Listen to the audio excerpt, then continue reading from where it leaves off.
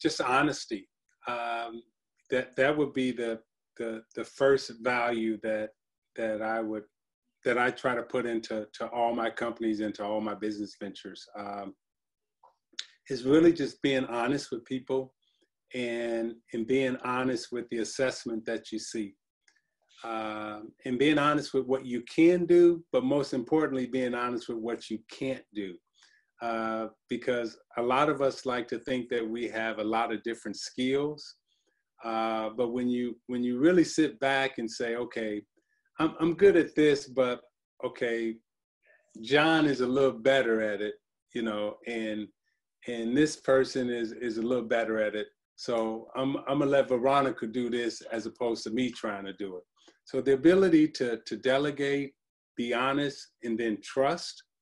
You know, honesty and trust, those are two big things that I think you have to have in a company, in a corporation.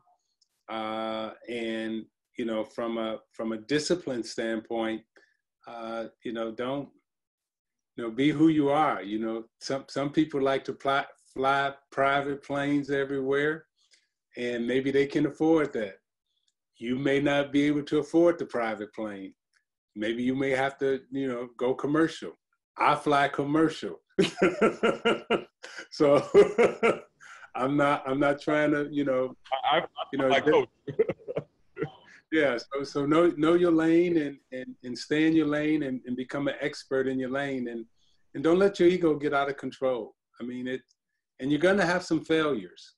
You, in this space, I'm the largest minority champagne importer in the world, the owner importer in the world, and there's nobody even close to what I'm doing in terms of value.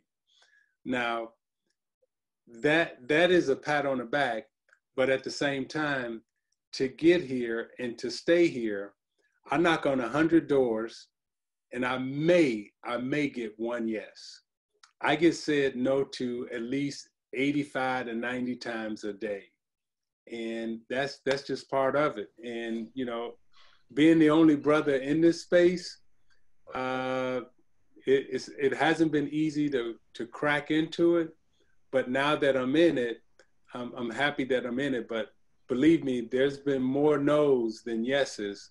So to all the entrepreneurs out there, take the no as when that professor or that teacher marks up your paper and gives you a lot of red ink on it. Don't think that professor don't like you. That professor is trying to help you. So you just got to get better.